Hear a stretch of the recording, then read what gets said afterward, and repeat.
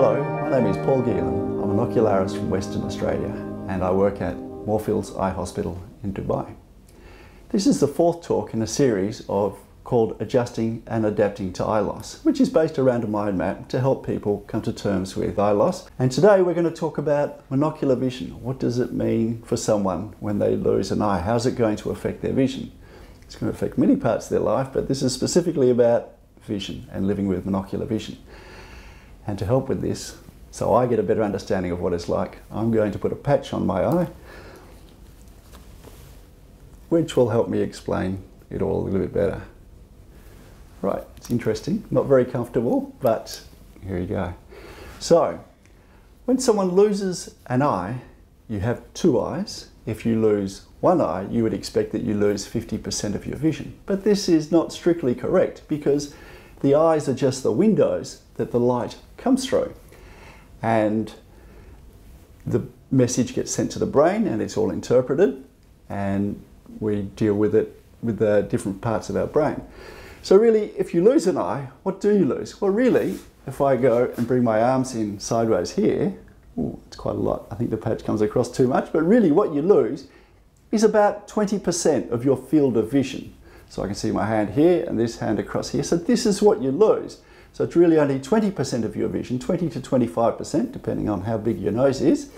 And this can affect you in many ways. So one thing that you notice is when you're in a shopping centre, a crowded shopping centre, you'll often have people walk up and you'll bump into them on this side and they'll think you're being rude and you might get accused of being a bit rude and you just have to explain, look, sorry, I've got an artificial eye. It also affects you in with driving. So with driving, you've got to be aware that if you want to look across over your shoulder here, you need to really use your mirrors and be aware of what's around you. So you can drive when you have an artificial eye. There are just a few tricks that you need to learn and you just need to be more aware and more cautious.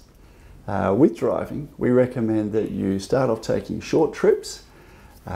Things like judging the distance of the car in front of you may be a little bit difficult, so you'll probably be overcautious to start off with. With night driving, some people tell me that shadows can take on a life of their own and glare can be a real problem, so a lot of people with artificial eyes choose not to drive at night, but you're not restricted from doing it, you just also need to be more careful. Something else that people only ever do once because they learn from the first time, but you're driving along, you get a bit of an itchy eye and you go rub your eye and the road disappears. That comes as quite a surprise to people the first time it happens, and you just learn to be aware of that. We do recommend with your mirrors, you can get these small little mirrors which are concave and you can actually get a wider field of vision because it's that blind spot just over your shoulder here where you might get a motorcycle coming along there and you've got to change lanes and that could cause problems.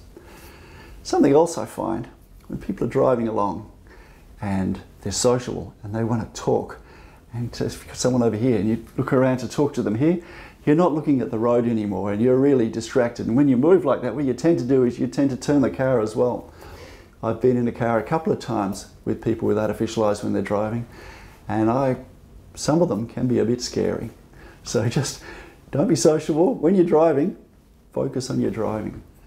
With sports, there are some sports where this can be an advantage. So when you have monocular vision, you have true line of sight. You're seeing with one eye, and so for things like target sports, it is a big advantage.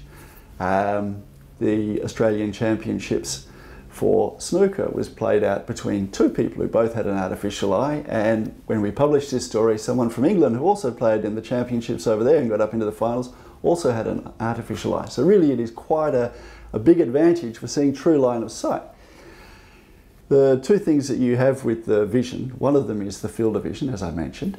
The second one is the binocular vision. So how do you judge distances? When you wake up after an operation to have an eye removed and you've got to pour a juice, you'll often just miss the glass altogether. You just can't judge fine things like this. With the depth of vision, you learn tricks to actually adapt to that. The field of vision is a bit more difficult. People tell me even if they're born with one eye, they get more bruises on the shoulder from walking through doorways. When they're in shopping centres, they do need to keep someone on that side, if they're walking with someone, keep them on the blind side so they can sort of fend off for them. And even things like you're sitting at a table. If you're sitting at a table and you've got someone on this side and someone on this side, if you need to talk to the person on this side, you need to turn your back on the person over here. So we recommend sit at the head of the table, and then you've got people on either side of you and you don't have to be rude and turn your back on anyone while you're doing it. There's lots of little tricks to learn with monocular vision, and we recommend that you read there's a couple of books. There's A One-Eyed View of Life, and there's also Adjusting and Adapting to Eye Loss, the Mind Map. We also have a book that we publish for people who are about to lose an eye. It's called A Different Perspective, Your Guide to Eye Loss and Recovery. In this book, we talk about the operation and what's involved with that, and going home after eye surgery. We also have stories of eye loss where patients have talked about their experiences of recovery and how they're getting on with their lives after eye loss. And we also have a section called Adapting to Monocular Vision. So in this section, we talk about basically a lot of the things that we've talked about in this video. And for more information, you can go to the website artificialeyes.net, look at the resources pages, and we have a lot of there's other books and pamphlets and brochures available there. There's a whole lot more that I could talk to you about this. As I say, please read the book. But yeah, it is interesting, learning to live with one eye. I'm really looking forward to taking this patch off. It does bother me, but yeah, it's an interesting subject, and I hope this helps. Thank you very much.